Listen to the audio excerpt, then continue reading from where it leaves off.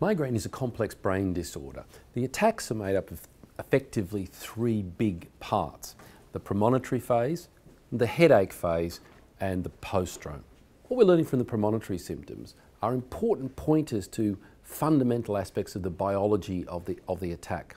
Now, the premonitory symptoms, things like tiredness, yawning, neck discomfort, concentration problems, mood change, passing more urine or craving sweet or savoury things, are teaching us about brain areas that are active and engaged even before the headache begins. The premonitory symptoms can occur up to hours or days even before the attacks, and have been responsible for, I think, misleading us in a number of ways of understanding the disorder.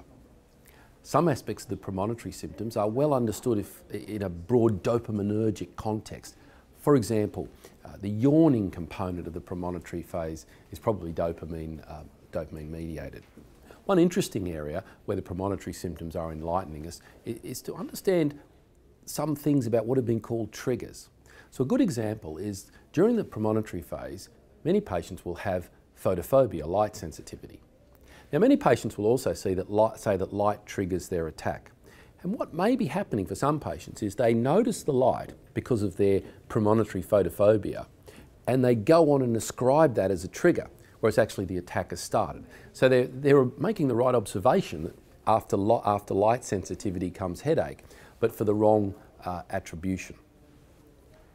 Another aspect of the premonitory symptoms, which is, I think, quite useful, is in clinical communication. If you understand that concentration problems, tiredness, mood change are actually part of the natural biology of the attack, it helps the patient quite a lot when you can explain that to them, explain to them that we're starting to understand that the brain regions, such as the hypothalamus, that are involved. I think it enables patients to feel more relaxed about some of the symptoms that we probably haven't addressed terribly well in the past.